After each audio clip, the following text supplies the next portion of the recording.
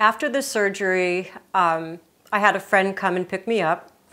And the thing that I wish I would have known is I wear contact lenses and I'm like a -8, so I really rely on my contacts. I didn't realize that I wasn't going to be able to wear my contacts for about a week or two.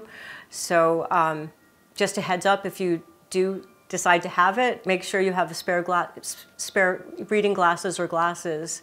But my eyes were very, very swollen shut, and living alone, kind of in the woods with a dachshund and some chickens, it was kind of hard to do my daily tasks for the first day or so. So I would strongly recommend maybe getting some help, and especially if you wear contact lenses, just be aware that you're not going to be able to really open your eyes.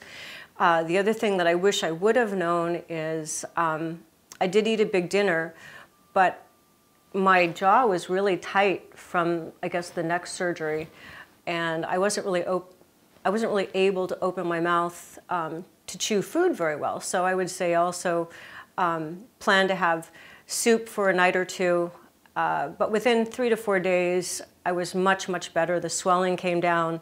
I probably didn't go out in the public for at least 5 days, but all in all, it wasn't really that bad. I was expecting it to be much more painful than it was, and I'm glad I did it all, and I'm glad I did all 3 in one shot.